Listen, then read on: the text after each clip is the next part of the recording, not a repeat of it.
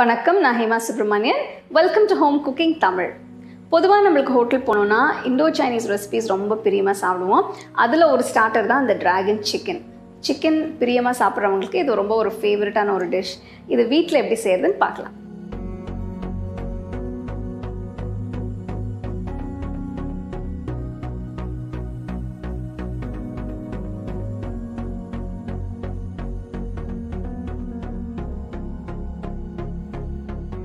Dragon சிக்கனுக்கு நான் 300 gram boneless chicken சின்ன துண்டுகளாக நறுக்கி எடுத்திருக்கேன்.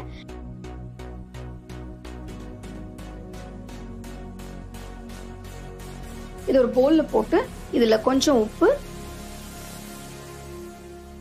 தேவையான அளவு மிளகு பொடி,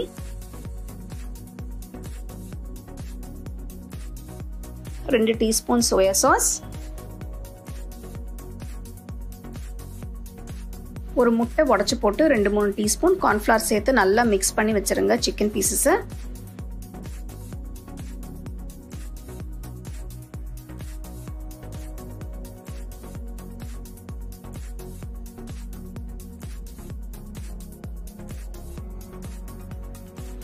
நல்லா மிக்ஸ் பண்ண பிறகு இது ஒரு 30 நிமிஷம் மூடி வச்சிருங்க.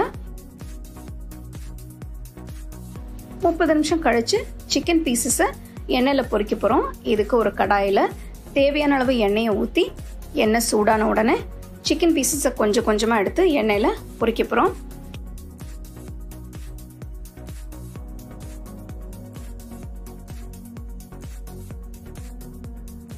சிக்கன் பீசஸை பொரிச்ச பிறகு எல்லாம் எடுத்து தனியாக வச்சிருங்க.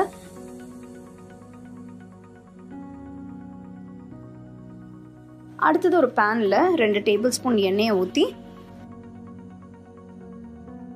இதில் 1/4 கப் உடைச்ச முந்திரி போட்டு நல்லா ரோஸ்ட் பண்ணணும்.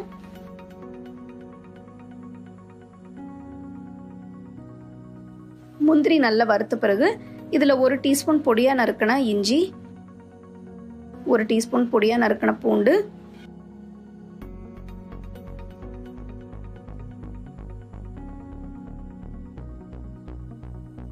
அடுத்தது இதில் 2 டீஸ்பூன் சில்லி ஃப்ளேக்ஸ் போட்டு மிக்ஸ் பண்ணி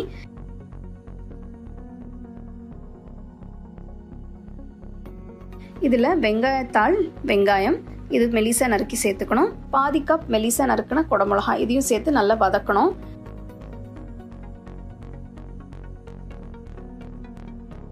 அடுத்தது இதில் 2 teaspoon soya sauce, 4 teaspoon chilli sauce, 3 table spoon தக்காளி சாஸ் போட்டு நல்லா மிக்ஸ் பண்ணிட்டு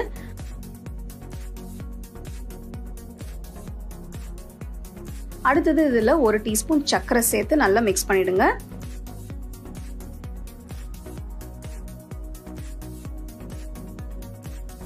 எல்லாம் மிக்ஸ் பண்ண பிறகு இதில் 1/2 கப் தண்ணி ஊற்றி கொஞ்சம் கொதிக்க விடணும்.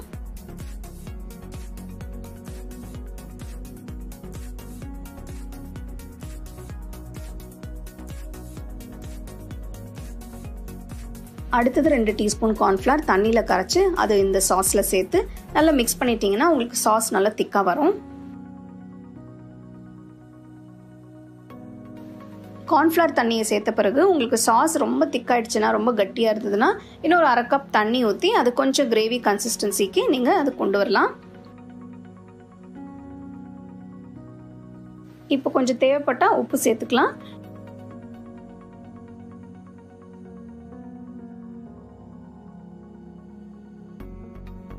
இப்போ சாஸ் ரெடியாக இருக்குது.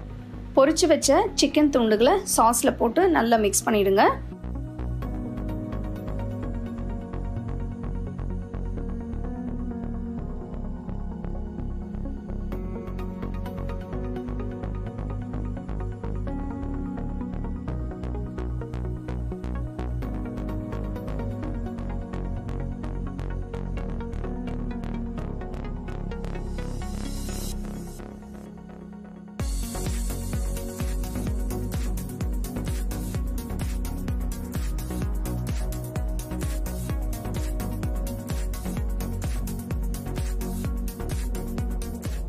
சிக்கன் பீசஸ் எல்லாமே சாஸில் நல்லா கோட்டாக இருக்குது.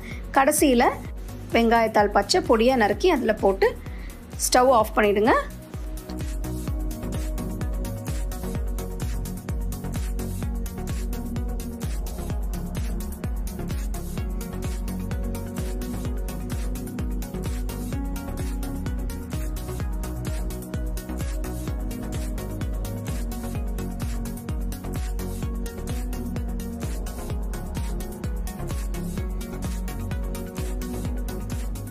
அருமையான டிராகன் சிக்கன் தயாராக இருக்குது. இது ஒரு சூப்பரான ஒரு ஸ்டார்டர்.